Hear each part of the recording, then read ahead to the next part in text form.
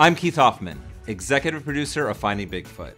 And I have to admit, when I started this series, I was a bit of a skeptic. I'm gonna show you some of our strongest evidence that made me reconsider my position on Bigfoot.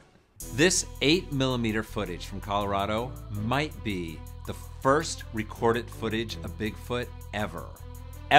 It was taken back in 1962, when everyone wasn't walking around carrying cameras. It was recorded by a dad accompanying a Boy Scout group camping in the Rockies. And this creature is walking across the snow, and then it turns and looks at the camera. I mean, if I were them, I would have been freaked out. You can see this creature's left arm going up in the air as it jumps from rock to rock, as if it's trying to balance himself. Is he trying to keep his big feet out of the snow? They must get cold. Or is he trying to hide his tracks? Bigfoots are very stealthy. I gotta give this dad credit. I mean, all right, the footage is black and white and it's grainy, but come on, it's 50 years old and it's better than a lot of footage I've seen come across my desk.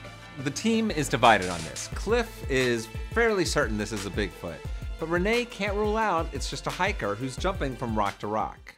Well, if we don't know the depth of the snow, I mean, if I'm a hiker in the backcountry, I'm gonna jump on the rocks to stay out of deep snow. So we can't just make that leap that that's what was going on. So could this have been a hoax? Could the adults have been playing a joke on the Boy Scouts? I guess so, but you have to remember in those days, you had to develop footage. You couldn't just show it to them instantly. So that's a pretty long, drawn-out prank. But I have to say, I think this figure in the 50-year-old footage is probably a hiker. But what do you think?